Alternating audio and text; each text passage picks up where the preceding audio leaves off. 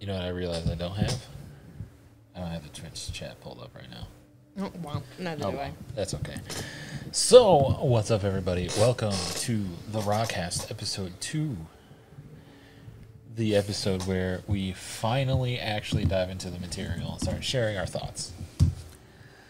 In reference to that, there is something we need to say to make clear. And this will probably change over time as we kind of figure out how we want to word it. That's okay. That's behind the scenes. That's for me to worry about and for you to not give a damn about. So, this is our little disclaimer. Can you even read that? I'll figure it out. So, we do not take any authoritative stance on the material covered within. We are only here to speak the material and provide our own input, interpretation, application, and understanding on the material. We do not place any implications here within on the material explicitly.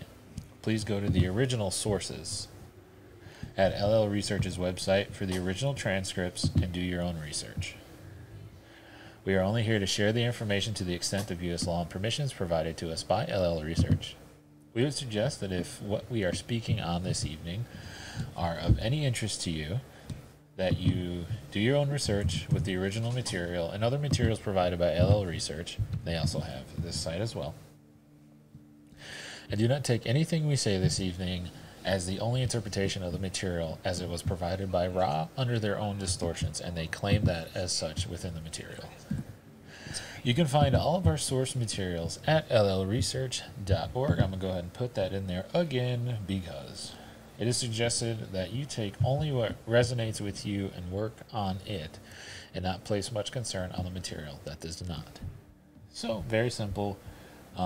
We just don't want to make it seem like we are the ones that brought this material forth or anything like that whatsoever, as we are just fans of the material and really, really appreciate the material. I gotta pull this up. There we go. I can see chat now. Cool. And I'm watching my own stream. So let me figure out Apple because I don't use it.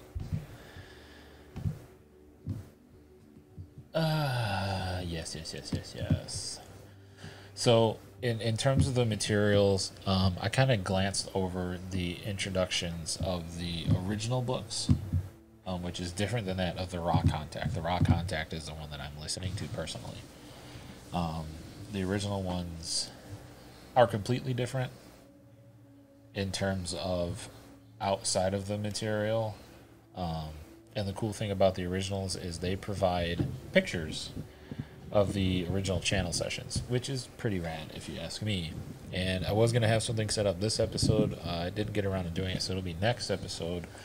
LL Research is posting the original recordings on YouTube, which I've talked to you about before. And it is something to behold. There was no video recording. It's all audio, and they have like the transcripts popping up, which is pretty cool. So please check that out as well. So the introduction within the Raw Contact gets a little more into how the Raw Contact, that version of the book, was made, because it's different than the originals, completely in terms of construction. But, I mean, it still covers the same material, because it's just Raw talking. And Jim McCarty has his own little dedication in there too, which is super rad. So I would recommend checking all of them out, honestly. So, is there anything you'd like to say? Nope. Nope? You good? Let's do this. Okay, cool. So this is where we're going to start diving into the actual material. And so what my intention is to read what was said. And if we have anything to add on to it or anything to say about it, we'll go ahead and say that. And of course, I wish I had that so I could see chat, but I can't. I need to get a Windows laptop. And if ever there's anyone in chat that has any questions during the live broadcast, we would love to be able to answer them. Of course, if you can't make it to the lives, you come to the podcast audio recordings on your favorite platform, or you come to the I don't like how it's framed, sorry. You watch the YouTube recordings Any comments that we see in there, we would love to either. We'll answer them depending on the brevity of the question. We might just respond to it in a response in a comment, or if it's something heavy, we will go ahead and answer it in the next episode. You good? Yep. Okay. So, we're going to go ahead and start this quick, easy, and dirty. The channel, or session 1, and when you get into the material yourself, they kind of describe the setup, but it basically comes in, and Ra just comes in and says, I am Ra. I have not spoken through this instrument before.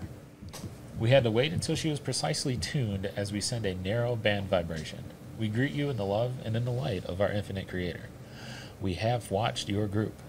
We have been called to your group, for you have a need for the diversity of experiences in channeling which go with a more intensive, as you might call it, advanced approach to the system of studying the pattern of the illusion of your body, your mind, and your spirit, which you call seeking the truth. We hope to offer you a somewhat different slant upon the information, which is always and ever the same. At this time, we would be glad to attempt to speak to any subject or question which those entities in the room may have potential use in the requesting. The one thing I want to say about this is what I spoke on before, as Ra came out and said, we hope to offer you a somewhat different slant upon the information, which is always and ever the same. So what he's saying there is, I keep saying he, what Ra is saying is, I come to you providing our distortion, so our thought process, how we interpret the law of one. And that's what is always and ever the same, is the law of one, which Ra does describe later. Nope. Nothing you want to add? No. Okay. You're right. All right. Well, I mean, whether or not I'm right, per se, doesn't really change whether you have an input on what Ra speaks. Truths? I mean, yes, that is true. Their distorted version of truth, and distorted in this sense isn't a bad thing. Distorted in this sense is very much like a differing opinion of sorts. It's not like distorted reality like what we would see. And there's a lot of verbiage in here within the material in its entirety that comes across as good or bad, left, right, whatever. It's not, because all is the same. All is one. So, simple. So, Don Elkins is the questioner. Carla is the channeler. She is in trance right now, and Ra is speaking through her mechanically. Jim is actually, I don't think he was in these earlier ones, but I'm not 100% on that. It's not totally made clear to me, but when he is in the sessions, which is everything after the beginning, if not from the beginning, he is actually sitting in a chair meditating, and while he's meditating, he's focusing on light moving through Carla's energy centers as a source to provide her as much energy as he can, because they were in a romantic relationship at this time. And they talk about that with Ra as well. So, it's pretty cool. Yes. So we'll move on. Don asks, and in the books it says questioner, and then it says Ra. So we'll go as what the book says. Questioner, do you have a specific purpose? And if so, could you tell us something of what your purpose is?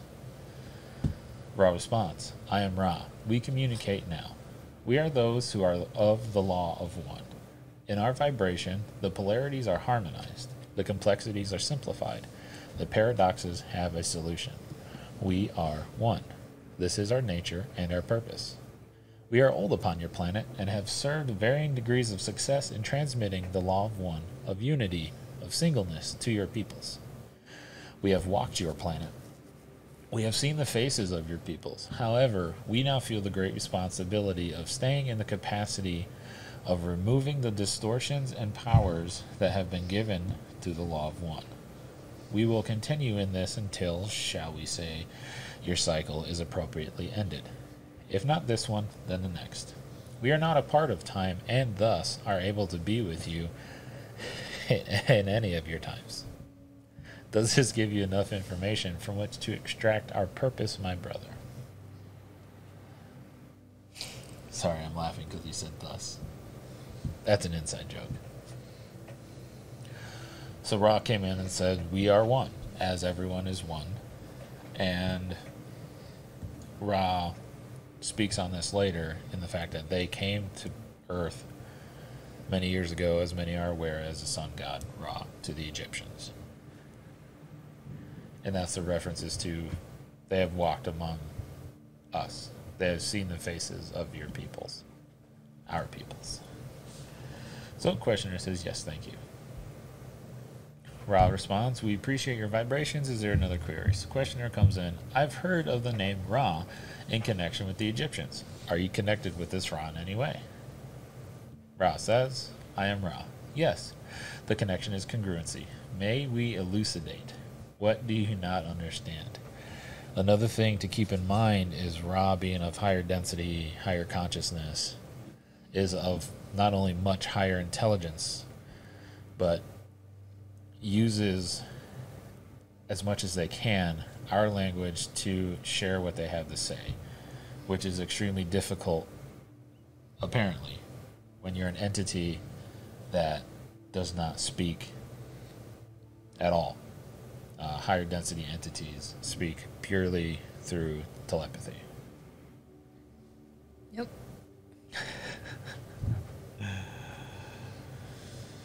So Ra basically says, yes, I was the sun god Ra. So questioner says, could you give me a little more detail about your role with the Egyptians? I am Ra.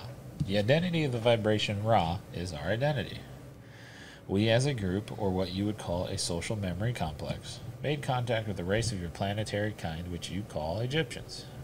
Others from our density made contact at the same time in South America, and the so-called lost cities were their attempts to contribute to the law of one.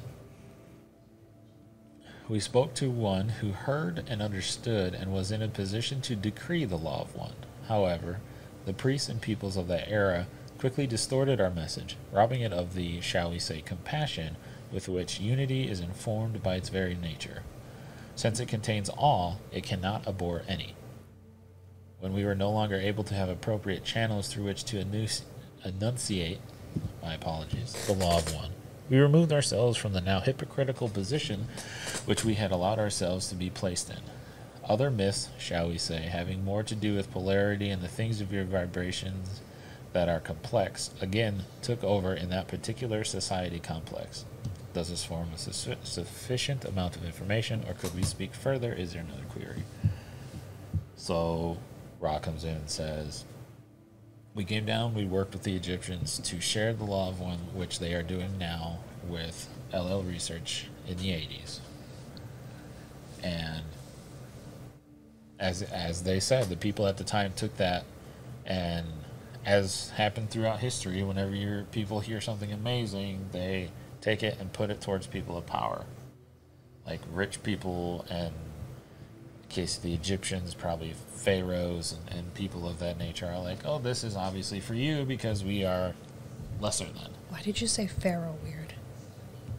I've always said it like that. That's too weird. I'm sorry. Anything you get out of that?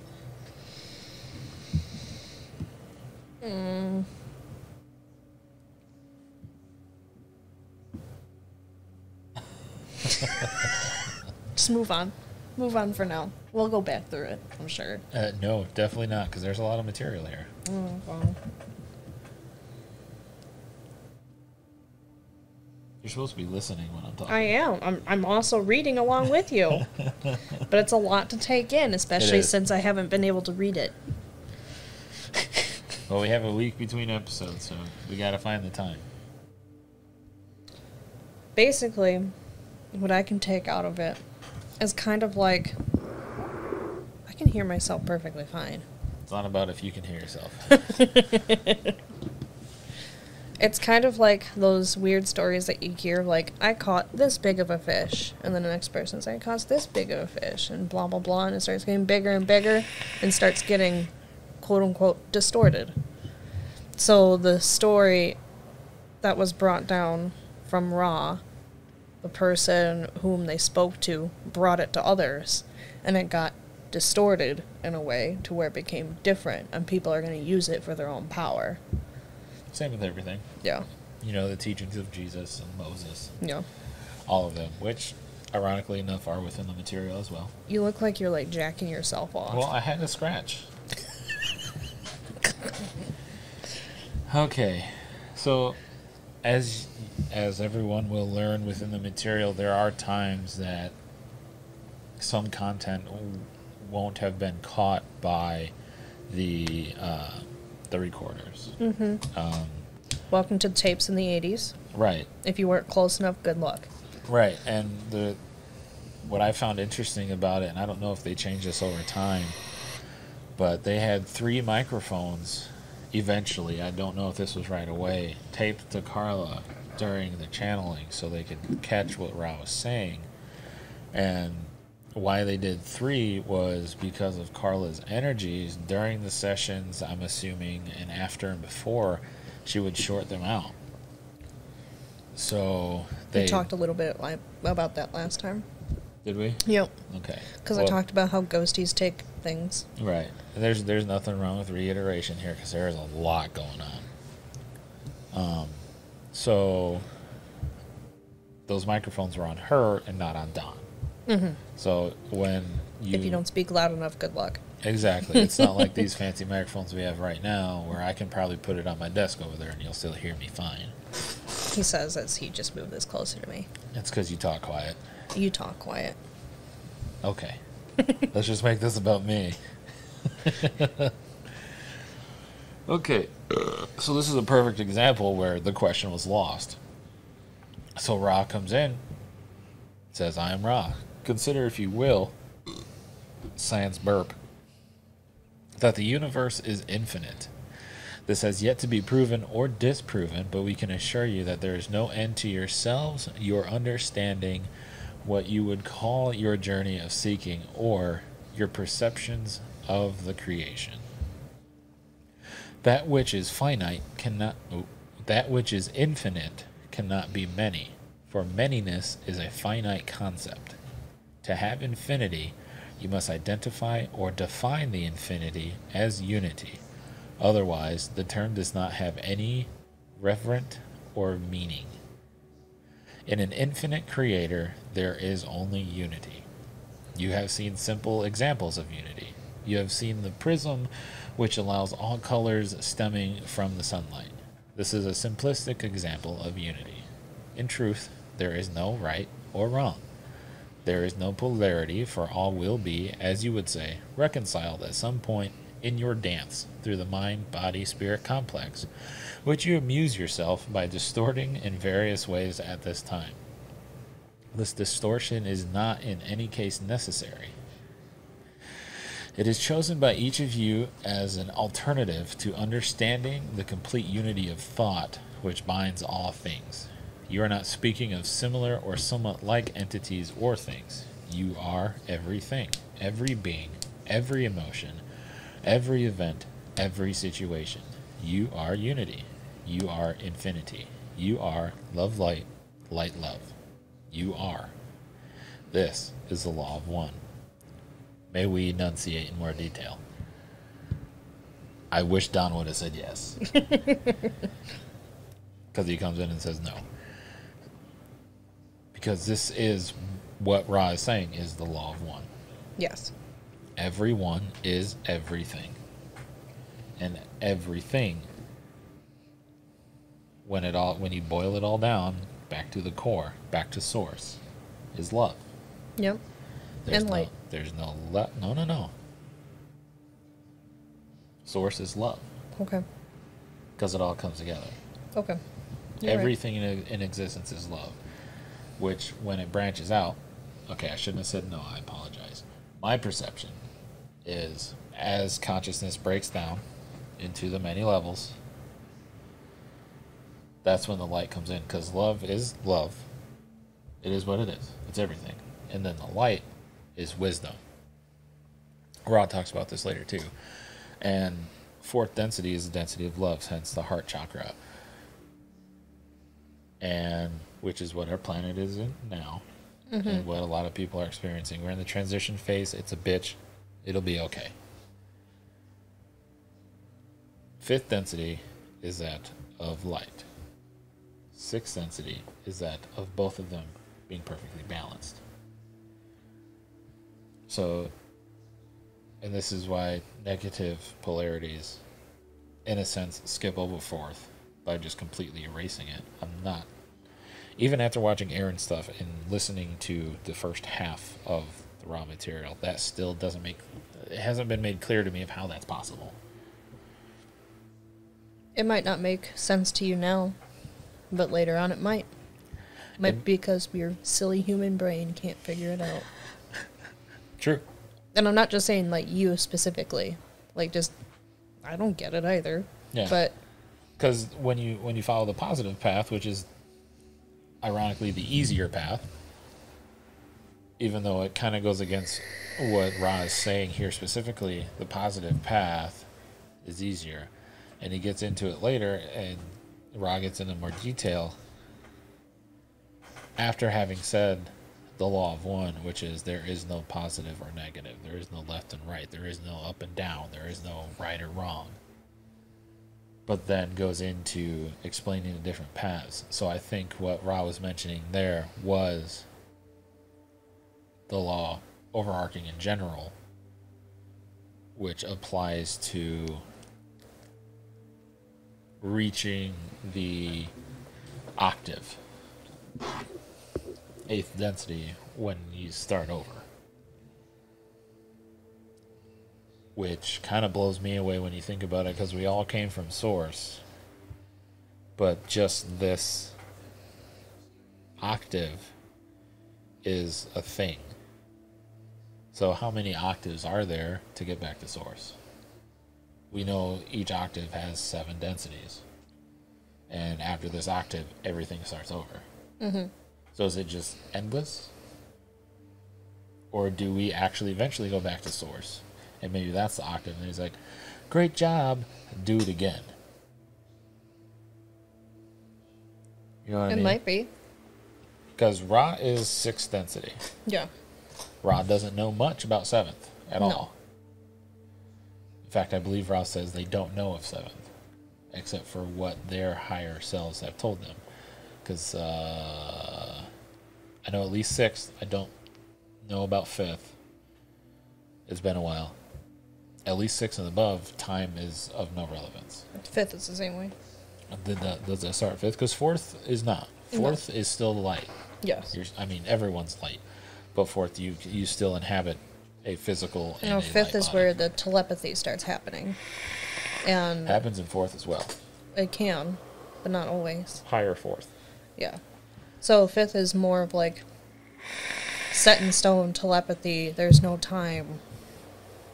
Blah, blah, blah. That would make sense. Thank you. And another thing that's said is everything is happening at one time. Mm-hmm. Because there is no time. Time is a concept of 3rd density. Mm-hmm. So that plays into manifestation. We can talk about that later. So yeah, there's just a lot in that one statement about the law of one.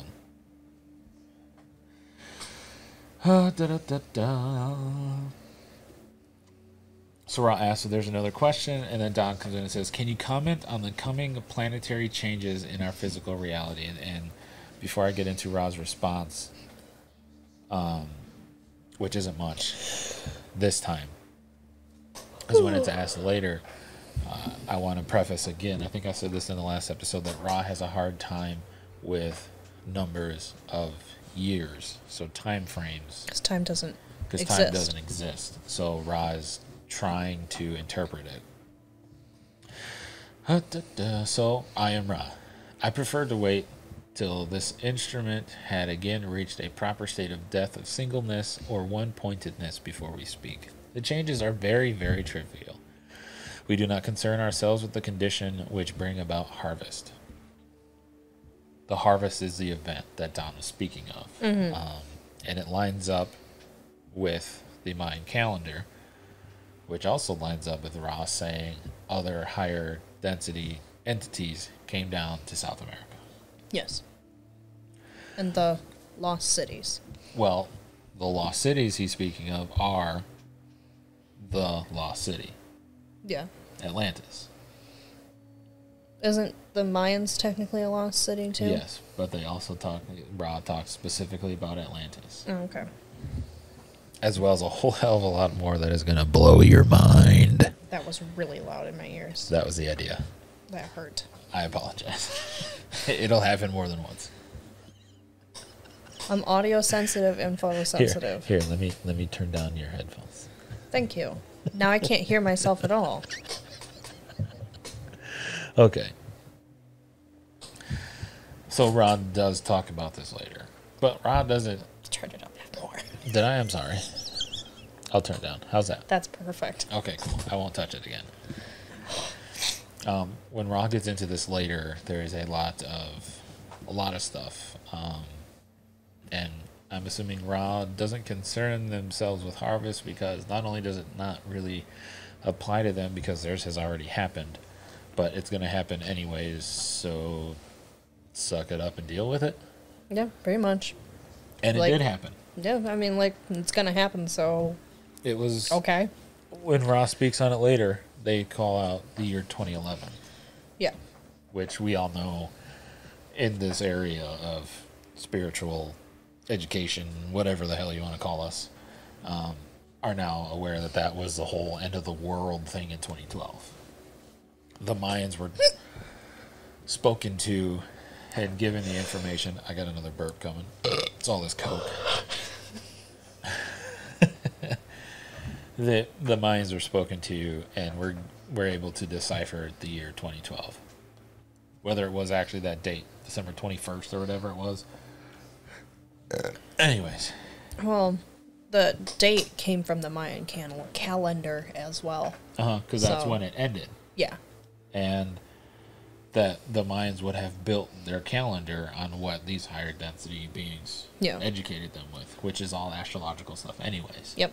So it does all make sense. I just don't remember that date right now. Also, if you put into a fact, that was the wrong words. That's okay.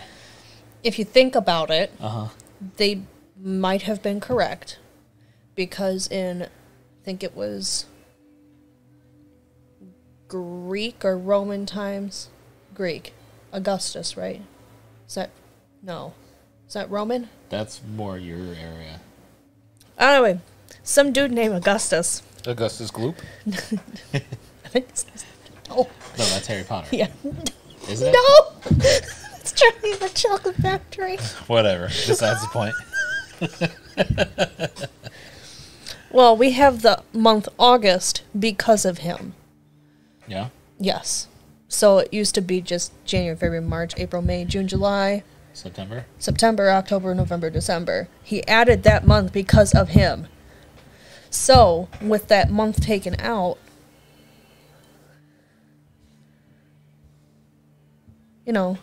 time is different. Yeah. So we have more days in a year. We have 30 extra days in a year. 31. Did that actually add days to the year, or he added was the year just ever changing back then before Augustus was like, hey, why is the sun over there when it should be here? No, he was very, very egotistical and wanted something after himself to leave a legacy. Is that accurate? I don't know how accurate it is. It's just in the history books. Which is written by the winner, so who knows? Exactly. All I'm saying is when you look at it that way, without August, which was this before Egyptians? No. This is after Egyptians. After Egyptians, it was during, like, the Jesus time. So 2,000 years ago. About, yeah. That's Jesus time. About, yeah. So, I'm having a hard time understanding your reference here.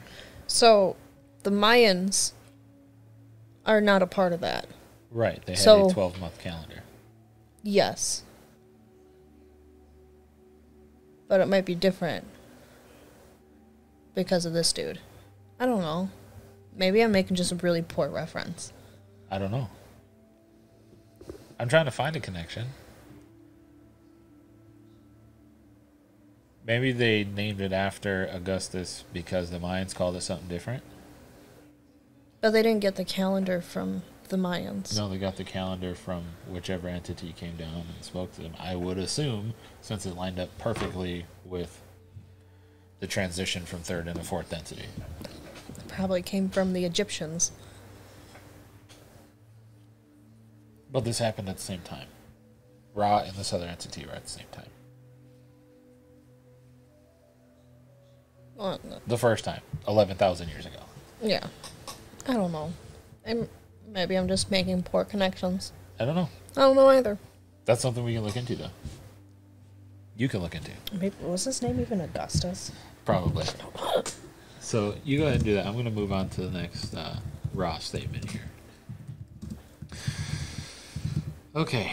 So Don asks, if an individual makes efforts to act as a catalyst in general to increase the awareness of planetary consciousness, is he of any aid in that direction, or is he doing nothing but acting upon himself? See, they just changed the name. Okay, my So apologies. it was first called Sextilla. Sextilia. Sextilla? Which August is the 8th Sextilia? month. That doesn't make sense to me because sex is 6.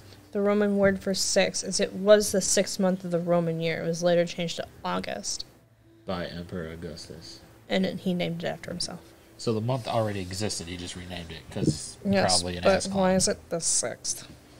It's not anymore though. August is the 8th month. Yeah, that's why I'm confused now. I don't think where. Oh, hold on. There's 10 months of the Roman calendar. 10 months were Martius, Aprilis, Maius, Junus, Quintilis, Sextilis, September, October, November, and December. So the first half are super weird, and then the end is like, okay, we still use these today. Well, the first half are all the Roman numbers. 1, 2, 3, 4, 5, 6. Or first, second, third, fourth. The last fifth, 6 sixth. names were taken from the words for 5, 6, 7, 8, 9, and 10. Romulus, the legendary first ruler of Rome, introduced this calendar in the 700s BCE. What does that even stand for? I know BC was supposed to be like before Christ. Yeah, I think that's the same thing. What does the E stand for? I have no idea.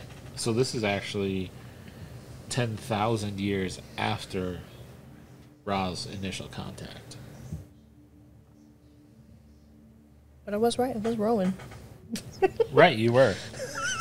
Which I said this was your area, so I fully expected you to be accurate. Nice little side note, though. It's interesting the different calendars that existed, and now the whole world goes with the 12-month Mayan calendar. Roman ruler Numa With Roman Pompulus. names. Numa Pompulus added January and February to the calendar. This made the Roman calendar year 355 days long. To make the calendar correspond approximately to the solar year, Numa also ordered the addition every other year of a month called Mercedinius. Mercedinius was inserted after February 23rd or 24th, and the last days of February were moved to the end of Mercedinius. In years when it was inserted, Mercedinius added 22 or 23 days to the year. So instead of having a leap year, they had, or instead of having a leap year of a day, they had a leap year of basically an extra month. Yeah. That's so inefficient.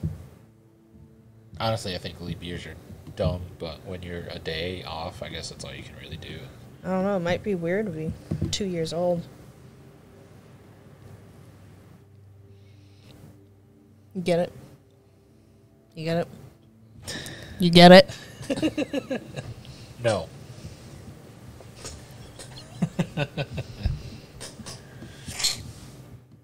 So the Romans did eventually get to a 12-month calendar. It looks goofy, too. I wish we could share this, but we might have to do that when we get a producer or something. where all of our computers are connected to. So the Roman calendar used a system of months and special days in each month. Some calendars were carved in marble or stone. Many were painted on walls. Different geographical areas often held different gods in special esteem. And this led to the regional variations in each calendar. That's so inefficient, but it makes sense at the time when you think about the lack of communication, though, too. You know, everything is so unified now because everybody can communicate with anybody. Yeah. And they were using the moon for it, and then they stopped using it because they just went with the gods instead of the moon. Oh. Interesting. I wonder if anyone has ever channeled Greek or Roman gods. Like if those entities ever actually existed. They're the same thing. The Romans just stole them. But if those entities ever existed, or if it was just mythos. And who cares? The Norse gods are the best ones anyways. No.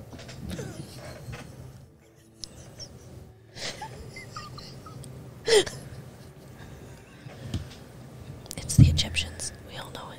Oh, because of Ra? No. No? No. Is it because of Anubis? No. The giant dog? It's a jackal, but no. My apologies.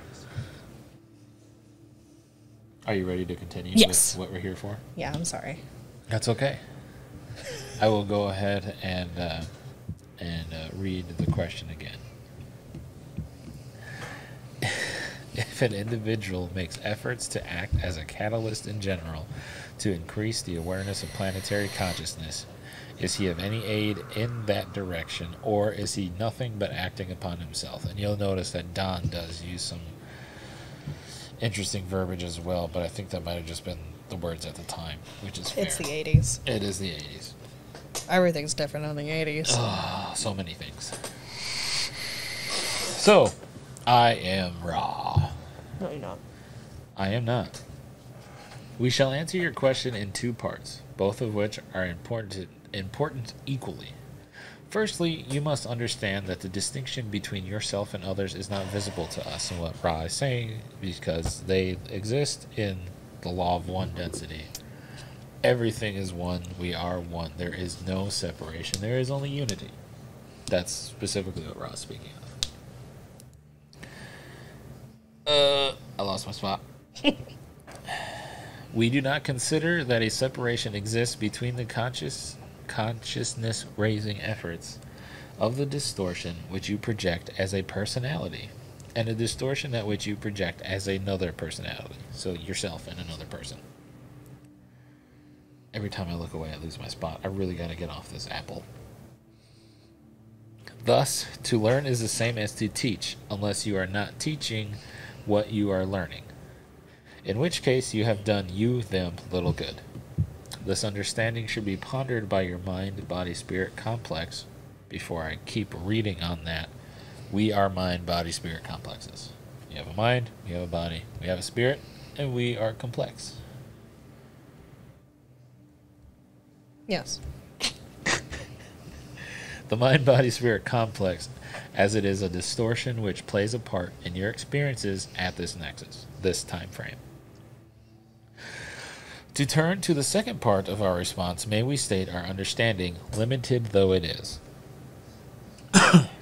Group individuated consciousness is that state of sharing understanding with the other distortions of mind-body-spirit complexes, which are within the evident reach of the mind-body-spirit complex, individual, or group.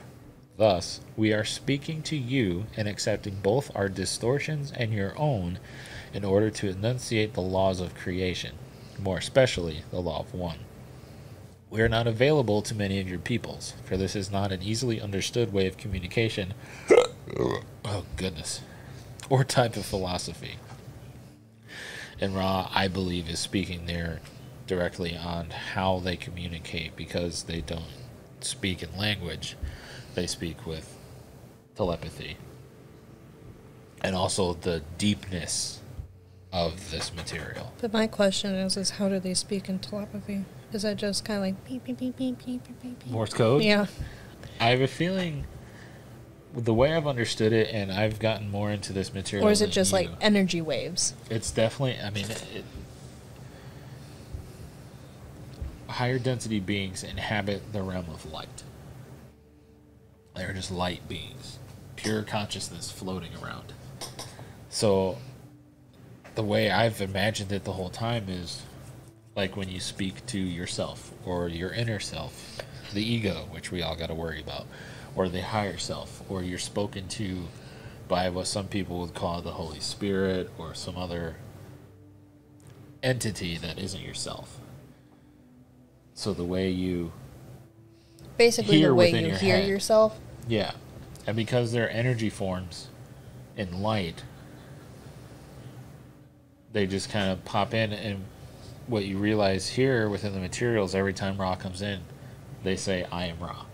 Mm-hmm. That's how they... I don't remember if it was Aaron that spoke on it, or Jim in an interview or somewhere. I heard somewhere that when these higher densities communicate with each other, they're familiar with the energies. So the energy comes in and presents itself and says, I am Ra, without actually saying it. So it's more just a thought. It's an endless thought that's happening. But do they say that to each other? Like, I am Ra? No. I was like, I didn't think so, because we technically named them. Yes. Some of them have taken on titles. Some of them... Like Ra? Yeah, they took it on, and Ra speaks later on that there are entities within the Confederation that have no name. They have chosen to not take on a name. Because higher density, you lose all identity. I believe that happens in like high 4th, 5th area. And you start speaking more of we. But it's, I mean, when you think, do you always think words?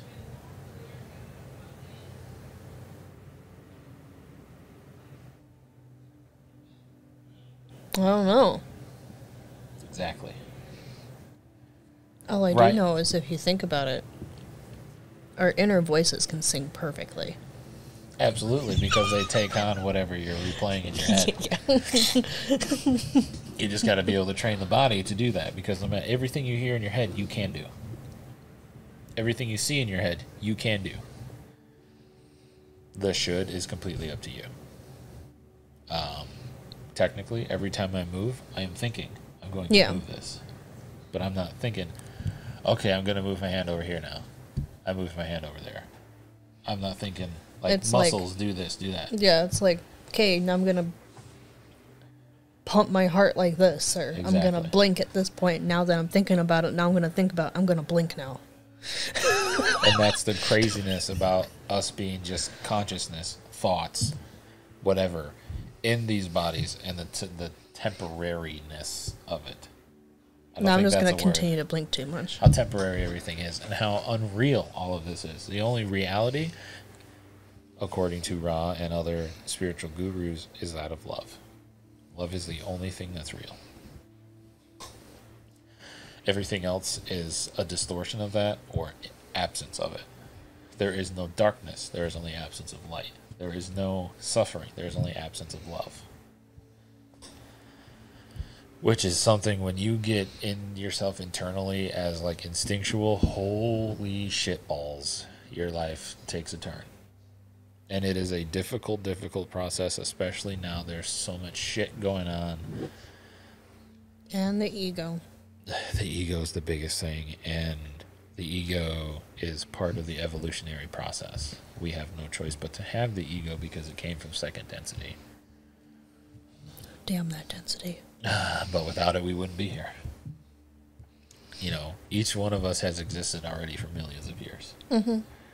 How many cycles have you had as a human? Who knows? How many were you part of Maldek? Who knows? You could have been a cow. Could have been. No. Could have been. But you don't go back. No. Not like the Indians think. Is it Indian? A lot of... Like Hinduism?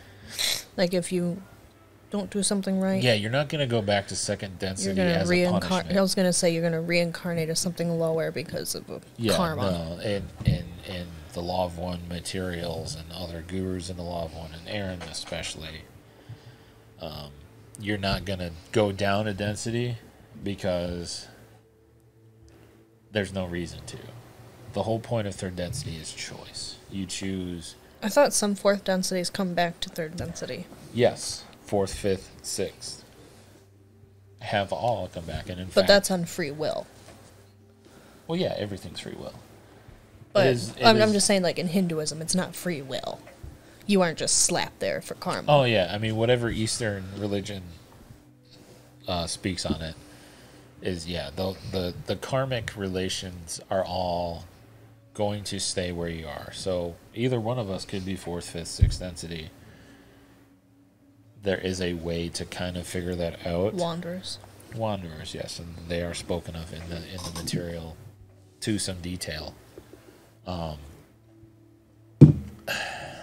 There are ways to open that up, and usually it's a self-realization that kind of comes out of nowhere from what I've heard.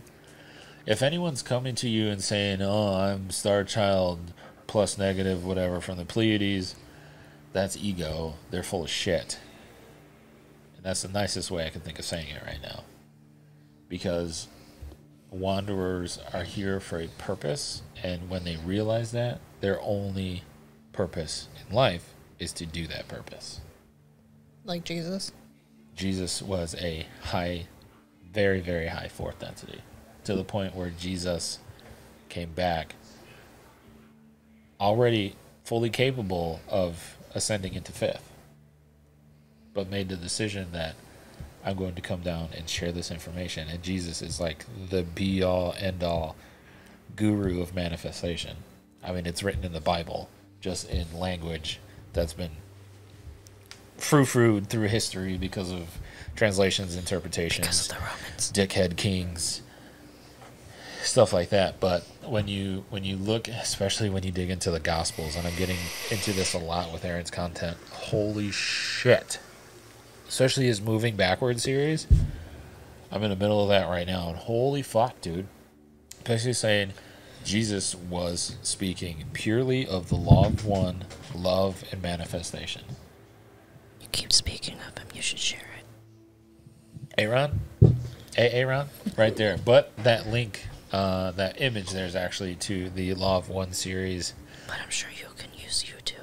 Yeah, because I have a link to his page too. If you can use podcasts, you can use YouTube. Hell, they're probably watching us on YouTube now anyways.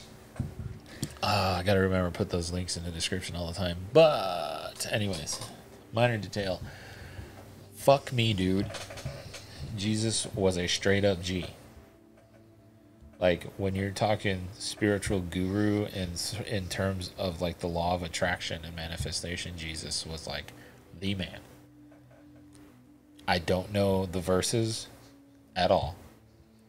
Because as much as I was raised Christian, I completely hated the Bible. Until I got the New Life version, which made it plain English so I could understand it, but I still didn't understand it. Right? As plain English as it was like, huh? Why is it necessary to tell me the generations of people? If you are a Christian, or even a Catholic, or a Jew, I was raised as all three. crazy how that happens. Look at you now. You're now free. I hated all three. The law of one is the purest form of freedom. Bar none. Watch Aaron's series Moving Backwards. Because he literally goes through the Bible and takes the fundamentalist viewpoint on Christianity and just tears it to shreds in the kindest way possible, actually, mind you, with facts verbatim from the Bible. And when he came out and said, Jesus never said a damn thing about hell, I was just like, you're right. He didn't. He didn't. Nothing in that Bible Says hell. says, well, from Jesus. Even in reference to hell in the Bible, if you look at it for words, and if you go back to the original definitions of the words used, is not eternal damnation in hellfire and brimstone. No. It is suffering. What happens when you're dealing with ego? That's why people say the world is hell. Because we're all suffering through it. But are we? I mean, we're suffering through some parts. Which is just part... I feel like that's just part of the learning process of how to properly polarize. You're going to suffer through things. So like me, I have an issue with self-love. So I'm suffering through that. That's to help me get to the next density. So I can positively polarize myself to get through that. Well, no, the next density is not going to positively polarize you. You positively polarize yourself to get to... Well, that's what I meant. Not even positively. You just polarize yourself. If you want to go negative, go ahead. And good on you, because that is fucking impossible. Which Ross speaks on. Suffering... I feel like suffering is another one of those words that we humans use. That, like, distortions. Like, distortions has the good and bad. Suffering has the good and bad. Negative has the good and bad. Well, me personally, I wouldn't say suffering is good and bad. Suffering is just suffering. It sucks. But suffering is ego. But there's also good things with suffering. In accordance to the law of one, how? Because it helps you learn. But if you take that learning experience and don't let it cause you pain, which is suffering, and use it and interpret it in a way of love, as in, like, for instance, something shitty happens to you. Let's say someone's being a dickhead to you. That is not a problem for you. Whatever they say about you is not true. Mm-hmm. That is a distortion that they have, that they're going through. That is suffering they're experiencing. You can make the conscious choice to not accept the suffering and take that as an example of another person. Easier when you are able to see people as the creator, which is difficult to get to. But if you take that as a moment of just saying, You take negative situations, you absorb them in, and you analyze them from a distance. You don't analyze with thoughts or emotions. You just analyze what happened without judging. No judgment. Can't have judgments. Unless, of course... Well, no. I don't think that works for negative polarity either. It's non-biased. Definitely non-biased. No judgment. So you can take anything bad that happens to you and make it a positive, because you can be like, that's not about me, that's a problem with them. And you can either choose to accept what they're saying or doing to you as part of you, part of your problem. And that's just going to cause you suffering. Or you can take that as in, that person is suffering, and have empathy for them. That's Could positive. be. Those are a couple options. Or you could also go the psychological way. Continue. Well, like, for example, I'm watching Hoarders right now. Uh-huh. And they are going through their houses being cleaned. Holy crap, cleaned. And they are... Like that TikTok account? But they are suffering through that because they're losing all their stuff. Ego. Yes. But it's still a positive suffering because you are changing the way your brain works so you don't continue doing that. But if you... That I'm in the psychological field, that's a positive suffering. I get what you're saying, mostly because I'm very familiar with what you're talking on because of you, so thank you. But also in reference to the law of one, there is no positive suffering. No, I know. But like what in you're our saying density applies in the restrictions of our language. Yeah. Like your positive and negative reinforcements. Mm-hmm. Like you think reinforcement is just a good thing, period. Well, in ABA and psychology, it ain't. Negative reinforcement does not mean bad. Right. It also means good. So like, yeah, they are going through suffering, and they can choose to decide to let them suffer, or they can be like, this is what I needed, I had a problem, I'm fixing it, and then take the positive side, take the positive route. They're no longer suffering. They may be suffering in the moment until they have that realization, like, this was not the way to live. At that point, once they accept that and accept the distortions that they were going through, they're not suffering anymore. You're only suffering at the time, so at that time it is negative. Yes, it can lead to a positive result, but the suffering itself is not positive. Do you understand what I'm saying? Yep. It can also cause an extinction burst, but yeah, psychology. ABA It's not just ABA, it's all psychology. I kind of lost where we were here. So I'm just going to pick starting the second part again. To turn to the second part of the response, may we state our understanding, limited though it is, group individuated consciousness is that state of sharing understanding with the other distortions of mind, body, spirit complexes, which are within the evident reach. Is that the right word? I can't see. Yes. Evident reach of the mind, body, spirit complex, individual, or group. Thus, we are speaking to you and accepting both our distortions and your own in order to enunciate the law of creation, more especially the law of one. We are not available to many of your peoples, for this is not an easily understood way of communication or type of philosophy, because humans are so stuck on monotheism, especially modern times.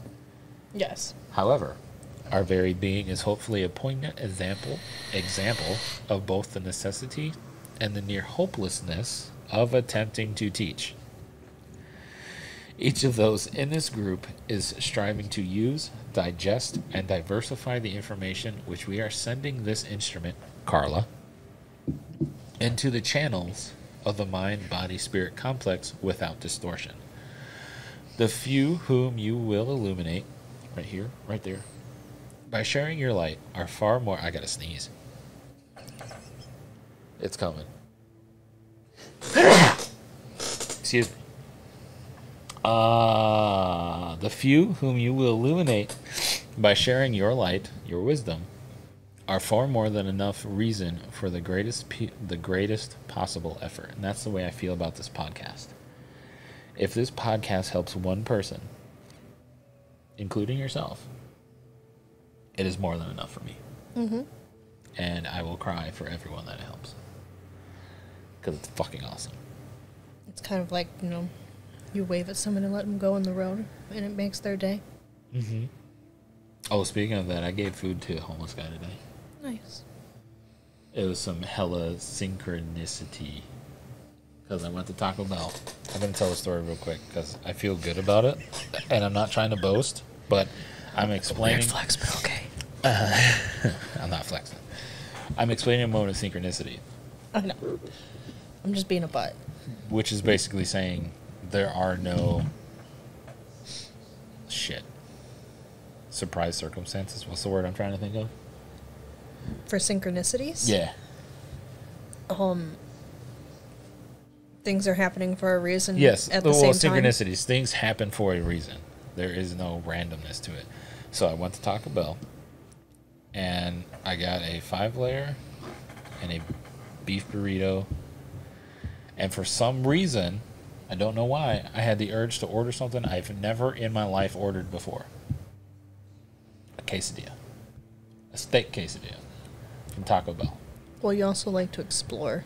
I do, but not with their steak because it sucks. You're right. You said steak. You hate their steak. Their steak is trash. In fact, most of their food is trash, but... Their steak is delicious. Side note, I never get their steak. I know you don't. And I've tried it numerous times over the years. Every different iteration. I've tried it all. I don't like it. For some reason, I got it. I have no idea why. I was just like, oh, okay. Boop. I used the kiosk. Oh, okay. I didn't know Taco Bell had kiosks. Yeah. I've never been inside one recently. Most fast food joints are doing it now, especially the big chains. I don't think Burger King has them yet. Anyways, I don't go to BK that much anyway. Chicken fries though. So I get the steak quesadilla and I'm driving around and I'm eating my 5-layer, which I added rice to. Delicious. I had that after my beef burrito, so I finished the whole beef burrito because it was $1 one. And I get down to like a chunk of the beefy 5-layer, and I put that in the bag. I wrap it up. I'm full. I'm done. So I'm driving around. I finish my runs. I finish what I'm doing. And on the way back, I'm thinking, why the hell did I get that quesadilla? Like, I'm not going to eat that. Why would I eat this quesadilla? And the day before, I wasn't prepared for it. And today I was. So the day before, yesterday, I was driving to UPS. And there's a guy... You know, it's happening a lot now, but there's people on main intersections asking for things. And he came up to me, and I'm like, bro, I don't keep cash on me. This is a work van. Like, I don't have anything for you. I'm sorry. And, I felt bad. So I'm sitting there with this damn quesadilla, and I'm just like, how crazy would it be if I came up on someone on the street right now?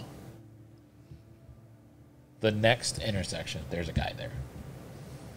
And I pull up to him.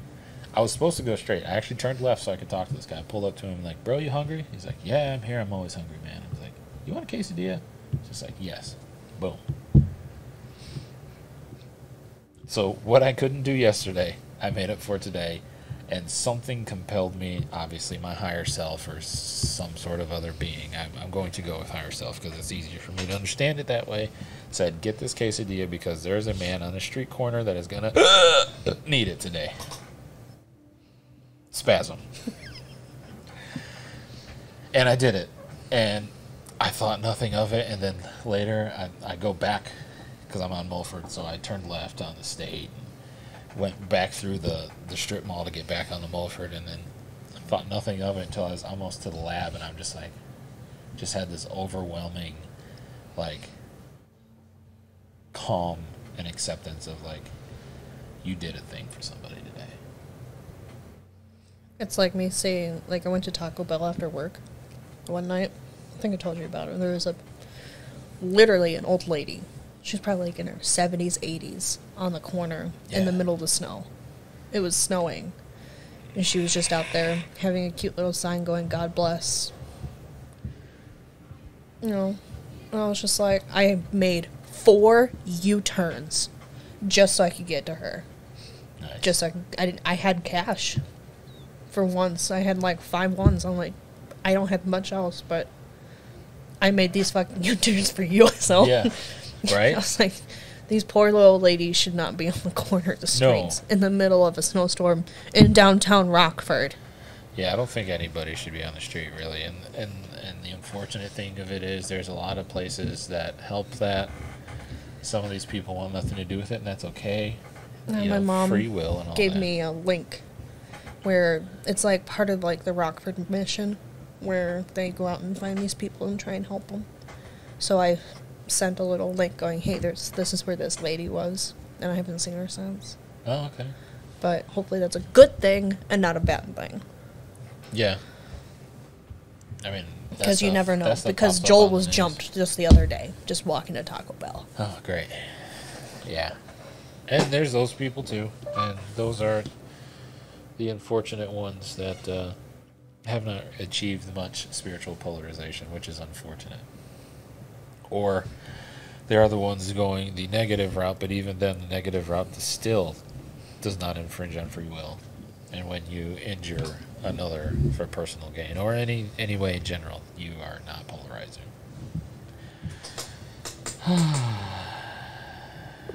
To serve one is to serve all. Talk about perfect timing.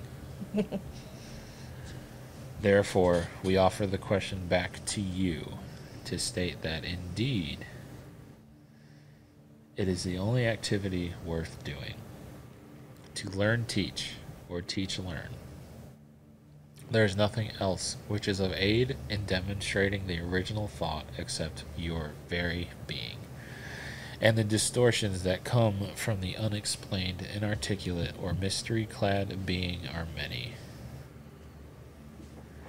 Did I skip a line? No. No, I did not. I said that funny then. Thus, to attempt to discern and weave your way through as many group, mind, body, spirit distortions as possible among your peoples in the course of your teaching is a very good effort to make. We can speak no more valiantly of your desire to serve. May we speak in any other capacity upon the subject. Basically thanking them for having the desire to serve. Which if everybody did, goddamn, this world would be a better place. There's so much selfishness in this world, and it really sucks. So Rob basically says they're like, serve others, man. Serve others. Thanks for communicating. We appreciate it. Thank you. Come again. Okay. To serve one is to serve all. Jesus says, I'm not going to become one of those people. But Jesus says, to serve the least of these, you serve me. Or something along those lines. I don't remember when it was. Like I said, I'm not that person. But Jesus basically said, you didn't help me when you didn't feed me when I was hungry. You didn't give me water when I was thirsty. You didn't visit me when I was in jail. You didn't clothe me when I was naked. And the people around him, the apostles, whomever, were like, you never did that, dude. Like, what the hell? If you were there, we would have done that for you, but you weren't. And that's when he says, to serve the least of these, you serve me. Verbatim, law of one. Right there. From Jesus. Yep. I love it. I love it. Thank you, Aaron, by the way. Thank you. Thank you. Do you have anything you want to add there? No. Okay. So, questioner, will you be available for communication? Can we call on you in the future? Ra says, I am Ra. We have good contact with this instrument because of her recent experiences with trance. This was new to Carla. She had channeled before, but Ra is the first time where she did an out-of-body, completely unconscious channel. Almost like AP. Because you can AP into different dimensions. Absolutely. I mean, that's exactly what it is your consciousness going to another dimension. Same with when you dream. I don't know if they ever talk about if Carla ever says where she was. She just was not in her body. She was completely gone. It was Ra and Ra only, using Carla as an instrument to make noise. So yeah, they get into that quite a bit. She is to be able to communicate our thoughts in your future. So yes, we can keep communicating. However, we advise care in disturbing the channel, Carla, for a few moments, and then the proper procedure for aiding an instrument who has, to some extent, the need of re-entering the mind-body-spirit complex. So Ra is saying she's going to need time to re-enter her body, which the instrument has chosen for the life experience of this time-space. What Carla's higher self chose for her to live in this cycle. It's the last sentence. I know, do you understand how to nurture this instrument? I just completely lose my space because it's just white text on a black wall here. I can't move it. It's all the way down. It's horrible. I don't like Apple anymore. So Don says, no, could you explain it? Is there anything you want to add to that at all? No. Like any sort of personal? That's pretty simple. Yeah, fairly. So another thing to keep in mind, Ra chooses to only communicate in question and answer format because Ra feels like that is the best way to not infringe upon free will, which is a huge thing for polarization. And Ra actually, later on, you probably don't know this because you haven't gotten into it much, but Ra actually hinders their polarity to answer a question for Don as they get more connected. Super, super cool, super interesting, because you're thinking, it's Ra, some sort of god figure or whatever, and they're not. That's why they left Earth, because they were being Ra, the sun god, they were being worshipped as a god, and that's not positive polarity at all. That's actually more so negative polarity. Yeah. Ra gives up some of that, which is insane. So Ra says, now, if you're reading the original version, it does not have Ra come in and say, I am Ra here, which I found super interesting because in the Ra Contact, I haven't actually read the Ra Contact. I'm listening to it, and they made some more alterations to the audiobook where every time Ra speaks, Jim says that Ra says, I am Ra. But as you can see here in this text, Ra did not say that. Whether that is Ra actually not saying it, or it's just not being caught in the recording. That, or just a misprint. Yeah, anything like that. I don't know. Like I said, it is very, very highly suggested that if any of this, my burps and farts included, resonates with you, please go to their website, because that's where the information is. They have access to the material for free, but if you want to support them, you can buy it in physical or audio form. It is the Raw Contact, which is the updated one, is on Audible.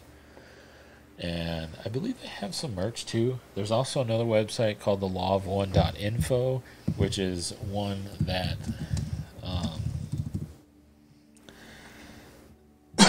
that I apologize, I forget the man's name. That LL Research gave him explicit rights to the website and the information and do his own thing. I want to look into that too. What website? That's the lawof1.info. Bring the Forth is another one of their sites for LL Research. It's like bringforth.org. Forth as in like 4 TH, yeah.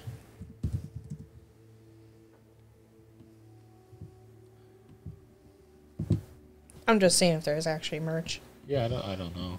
Ebooks. Oh, merch on Etsy. Yeah. That's cute. Yeah. And then donations, obviously. They're pretty simple. Yep.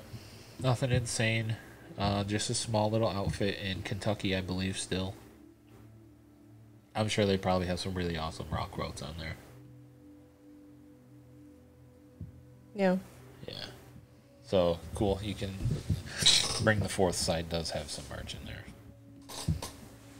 They're very, very plain. If you like plain text t-shirts. Yeah. Or tank tops. Or laptop sleeves, mugs, stickers, bracelets. Or like they're like bar chain bracelets. Or a tote bag. Yeah. It's very cool. Oh, that's so cute. They have 119 sales. And rated 5 stars. That's what's up. Good job, LL Research. We suggest for a brief period of silence. Then the repetition of the instrument's vibratory complex of sound in your density, which you call name. Repeat until an answer is obtained. Then the laying on of the hands at the neck region for a brief period so that the instrument may recharge batteries which are not, shall we say, full of the essence of this particular field at this time. And finally, a gift of water into which the love of all present has been given. This will restore this entity, for her distortions contain great sensitivity towards the vibrations of love, and the charged water will affect comfort. Do you now understand? Don says, not completely, so I will keep reading before we speak on it more. Ra, in this text, says this time, I am Ra. We search your mind to find the vibration Alrak. And I put in notes here, it's a possible nickname for Carla. I'm not sure because in the... It's Carla backwards. It is Carla backwards. And I had to get Alrak from the Raw Contact. Because... Are you looking up the name of Alrak?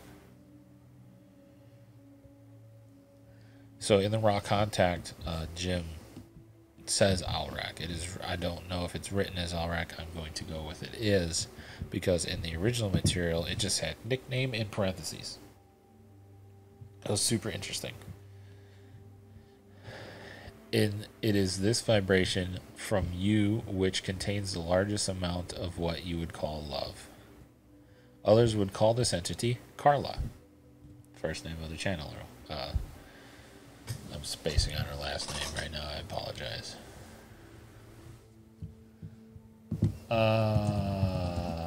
Carla. It starts with an R. Carla Ruckert. Thank you. And in the... laugh at my failures. It's okay. You can tell this is my first podcast.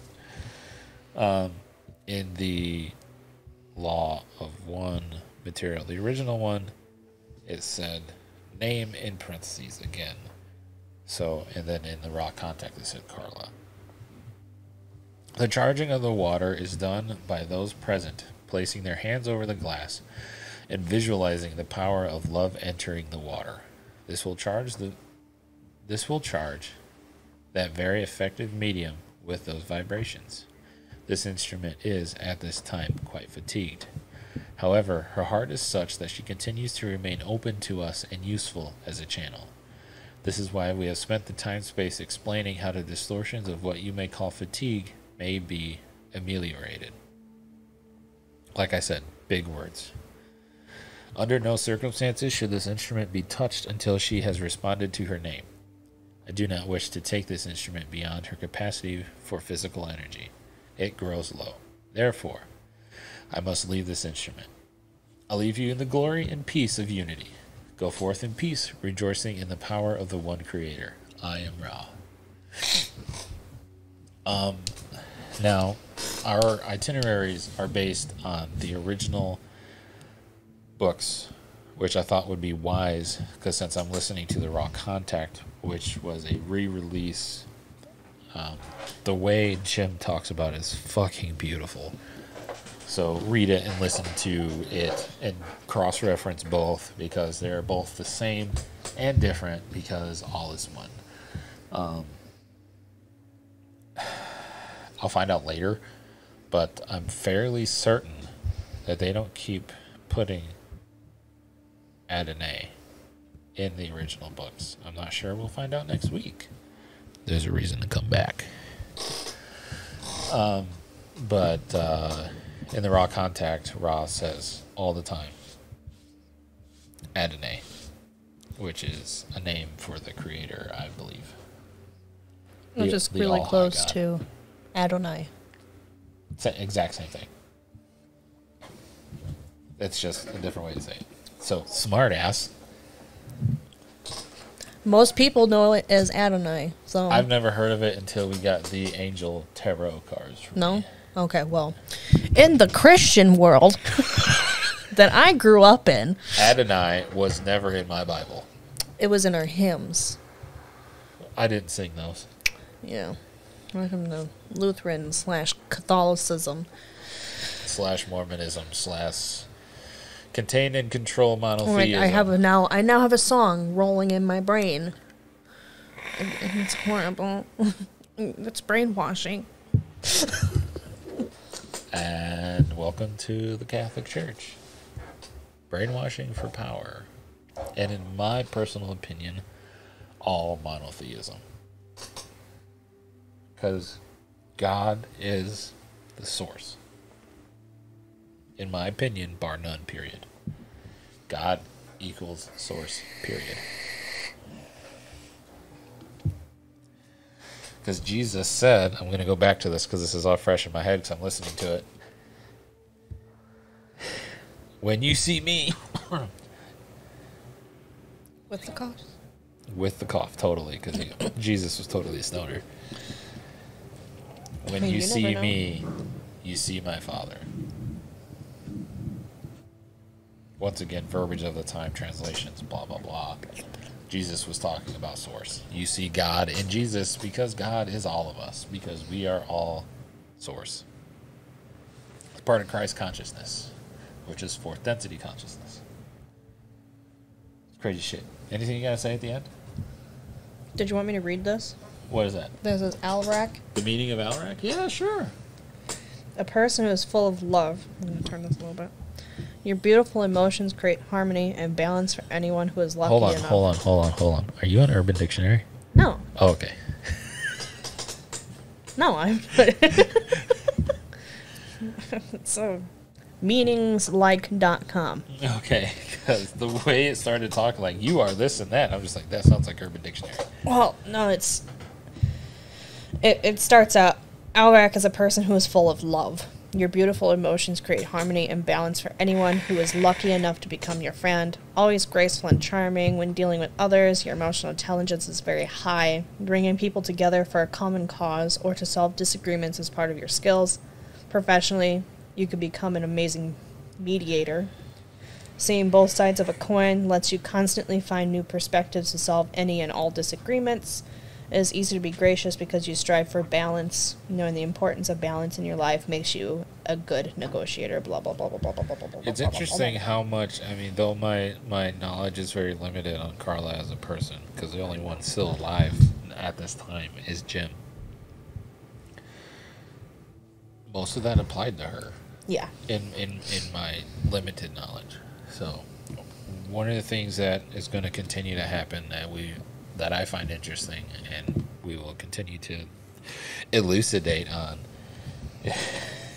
is the fact that Don and Jim are obviously extremely concerned about Carla's well-being during all of this.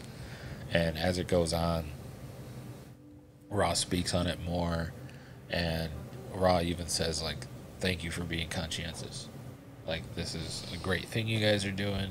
Don't stop. Keep up the great work. Here's some minor adjustments, which we'll learn on in the next session. And it's just really rad, man. I love this stuff. I love all of it. Did you hit your funny bone? Mm-mm. Oh, okay. So, what's your opinion on Session 1?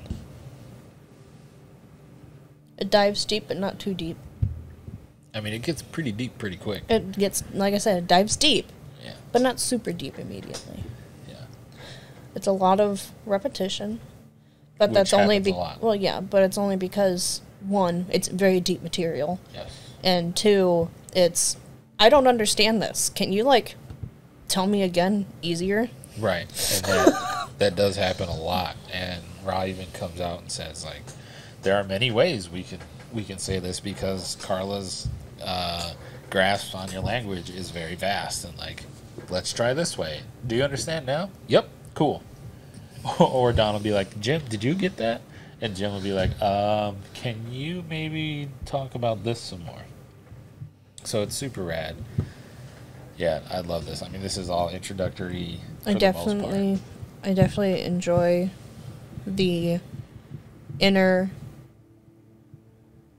glimpse. Yeah, the inner glimpse into what Carla's doing and how Raw's like, gonna have to take care of this. Yeah, right. And it happens throughout. Like, I want to continue thing. I want to continue to help you so you can serve. So continue to help this because this is great. Yeah. And a different thing that I just popped into my head is in the Raw contact, they talk about Raw bouncing around to other people that were there, and it wasn't here. I don't know if I'm remembering, like, when that happened incorrectly. We'll find out next week. But Raw, like, bounces around at the beginning. No, it has to be at the beginning. And it's like, okay, now we'll talk. It's like they took it out at the beginning because they felt it was unnecessary, whereas the Raw contact, they left it in there just because it happened. So I don't know. I found that interesting, like the jumping around from person to person, but not being able to communicate, and also saying, "Hey, Carla's kind of worried about the channel," and Raw has to basically come in and say, like, "You're good enough. Don't worry about it. We are a difficult signal to receive. They're a narrow band channel that comes in towards the top of the head, angling towards the crown." That was spoke of directly in the Raw contact, but not here. Basically, she started going, am I really good enough for this? Yeah. which is more Self-doubt. interesting. Ego. Yeah. To me, that wasn't spoken on in these original ones, but is in the Raw Contact. So I almost wonder if it would be wise for us to just use one versus the other, or what. I'm not totally sure. Either way, I'm going to suggest you pick your favorite. We could also email them and find out. Anything. That's what I'm saying. Find out, like, why is this in this and this is not in this? We could. Yeah. Just so we can have more clarification. Yeah. And they are very receptive to emails. They responded to me pretty quickly, which is cool. I talked to Gary, who is like the code director. I apologize if I get that wrong, but a big up at I mean, there's only like 5 or 6 of them, I think. Small group. I mean, like, they're basically operating out of a converted house, which is super rad. There's an interview in the series called "We Are Channelers" by another YouTuber, so please look that up too. It's just a series called "We Are Channelers." You can find that. Put it in chat if you'd like, babe.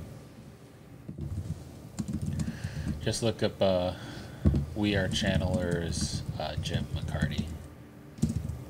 If I can spell channelers. Jim McCarty. 2 C's. ARTY.